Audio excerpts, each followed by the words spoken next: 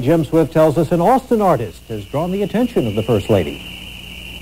Presbyterians help to found public education. Amid the business as usual at the state capitol, came cruising down the hall a fella determined to make waves in the governor's office. More on that in a minute.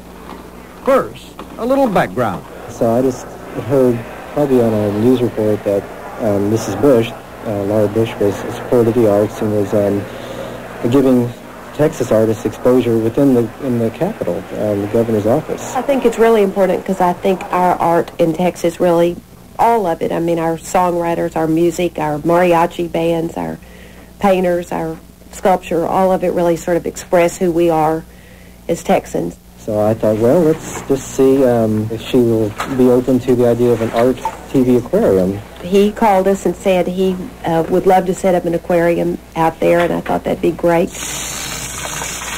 And sure enough, she was most generous in offering me some space here for one of my pieces.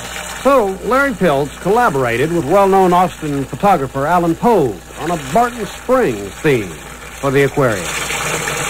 You get Barton Springs at all? I don't get to Barton Springs at all. I used to when I lived here years ago when I was a librarian here. My girls go there, but actually I'm seldom seen in a swimming suit. Piltz finished off his aquarium installation with 5 plump goldfish. Fish that, until he saved them, were being raised to become dinner for bigger fish. Oh, welcome home. Good morning, Governor's office. At last, it was finished. Hey, how are you? Oh, fine.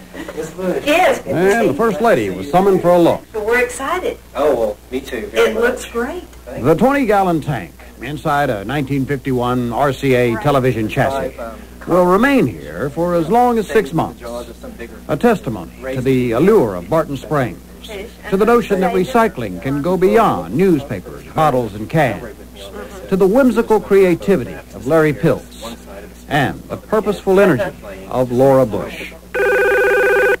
Good morning, Governor's office.